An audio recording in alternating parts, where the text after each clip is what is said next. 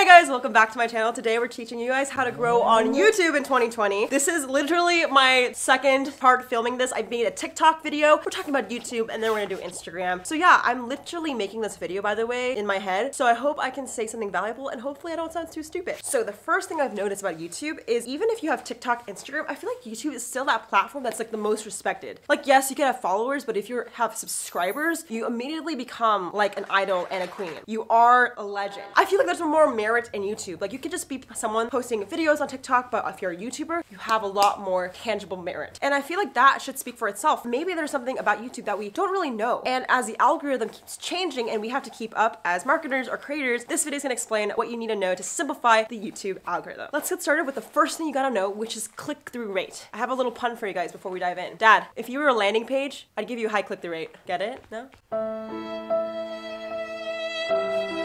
Well, and that's essentially, the higher the click-through rate, the more ideal and enticing you are to a viewer. So your goal as a creator is to make sure that your thumbnails are eye-catching. I am telling you, so many people don't understand the value of a thumbnail. When you're scrolling on YouTube, trending pages, or you're at the home, you're gonna see a title and a thumbnail. Before you even watch the video, you're gonna click on the thumbnail first. So that's why it's super important to have a very eye-catching thumbnail. Now listen here, right? Maybe you're like, hey Jade, I still don't know how the algorithm works. Like how does it like know what to push? Well, Sally, it's gonna be okay. Listen here. So say your video has to do with something about hair tutorial. YouTube's gonna share this video and push it on people's home pages and feeds to see if people are interested in hair videos. Now what's super important is YouTube's gonna push it to 100 or 200 people, right? But in order for YouTube to keep suggesting it to thousands and millions of people, you have to have a really good click-through rate, right? Because if YouTube sees that your click-through rate is like really low, they're not gonna keep pushing it. You have to prove to them that in the first 100 people, say 50 people click on it, right? So that's why it's super important to have really beautiful thumbnails, which I'll go into in a little bit, but that's the importance of the click-through rate. Now, if you're asking what's a healthy CTR, which is click-through rate, I would say it's around 15 to 20%. Now, I'll be honest, it's actually really freaking difficult. Most of my videos on my channel have around like a 5% click-through rate. It's not easy. The reason why it's actually really hard is because YouTube doesn't know who to suggest it to in the beginning. So for example, say you're having a haircut video, YouTube, the algorithm is not smart enough to push it to like hairstylists. Maybe they accidentally push it to gamers. And because of that, gamers like don't want to click on the video. So sometimes it's not your fault, but sometimes it could be your fault. So one of the most important ways you can look at your thumbnail to see if there's a clear message coming across. If your thumbnail doesn't have clear text, if you can't see a face, YouTube is not smart enough to know where to push it. So make sure you guys use keywords and your visuals are really on point. So for example, here's a thumbnail that maybe wouldn't do so well because it's not really easy to read and there's just too much going on. However, this thumbnail has my face really clear and a few words to tell YouTube to push it to people that maybe like hair videos, right? Because I have a picture of my hair before and after. So it's super important to realize that it has to have a clear, concise message and your face needs to be in it. It's kind of weird, but I find that YouTube doesn't like it when there's more than 2 faces. Like I had a video with 5 people in it and literally the click-through rate plummeted to 5%, which is actually really bad when you think about it. The minute I changed to 2 or 1 face, it really helped. So just be very clear in your message and the text is super important. I just quickly have to add, the reason why I've learned so much about thumbnails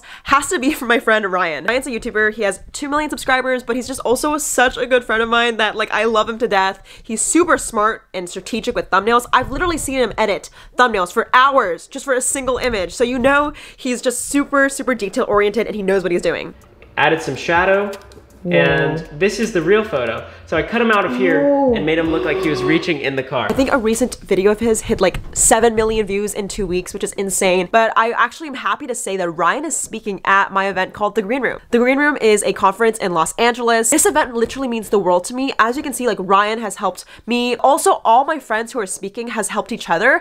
And like, I really wanted to recreate this like support circle in this event. So if you guys want to ask Ryan about any questions about thumbnails, he will be speaking. If you guys want to grab a in-person ticket for the event, it's 30% off, but we also have virtual tickets. So if you can't come to LA, don't worry, grab your tickets, but it's ending in 2 weeks. So go grab it if you haven't already. And I can't wait to meet you guys. Okay, let's go back in today's video. Now, once you figure out a really eye-catching thumbnail and really good title, you need to make the video watchable and hopefully have people stay as long as possible. So then we're coming into what we call watch time. I'd say click-through rate is a little bit more important than watch time because if people don't click on your video, then they're not not gonna watch it. But watch time is just as crucial, right? Similar to what I said before, if YouTube sees that people are staying for a long amount of time, they're most likely gonna push it to more and more people. A really healthy watch time is around 40 to 50%. Now, I'll be honest, again, it is really hard to do that too. You have to be a really good storyteller. You have to keep people engaged. If you guys would like to see a whole video about storytelling and creating an engaging video, let me know and I can break it down in the future. But my main summary to make really high watch time content is a really good beginning, middle, and end. You want to basically make sure that throughout the video, people know why they need to stay to the very end. Is there a really big problem you're solving? Are you making the viewer feel like they're part of the story, right? So whether you make tutorials, vlogs, make sure you ask yourself, like, why are people staying to the very, very end? And once you understand that, then you can create content and put footage that makes sure that it supports that story. So I'll give you guys an example. This video right here has a watch time of 25%. And the reason why it was so bad and not a really healthy watch time was because I was literally talking for the first 3 minutes about something completely irrelevant. People clicked off, they didn't give a shit. However, this video that has a watch time around 45% was straight to the point. I dove right in and I made sure I gave the audience value as soon as possible. So honestly, if you can learn anything about watch time, just shut the fuck up, get straight to the point, and then you might have a better chance of having a higher beginning and end watch time. So now you're probably like, okay, Jade, it seems like a lot of data, a lot of analytics. How do I get started as a beginning YouTuber? Now, if we're starting with 0 views and 0 subscribers, I'm telling you, none of this information will be actually helpful because you need to fail and try a lot. I personally have made over, I would say, like 400 to 500 videos in my, I guess, career, and I definitely had really shit videos. Like my first 100 videos were super, super bad. So if I can give any recommendation and my main takeaway to anyone who maybe is still confused, seriously, just make a lot of videos, make 100 videos that are mediocre, not the best, and then reflect and look at the data and see what you can take from it. I think too many people want to optimize too early, and I'll be honest, this video is actually not helpful at all if you don't even have a video. So my message to you guys is to go out there, make a YouTube video. It's okay if it sucks. It's okay if you don't have a good watch time. You can always go back and reiterate. And I believe all success is learning from your mistakes. So don't be afraid to fall on your face a few times and learn from that. So with that being said, I want to shout out to the comment winner. Shout out to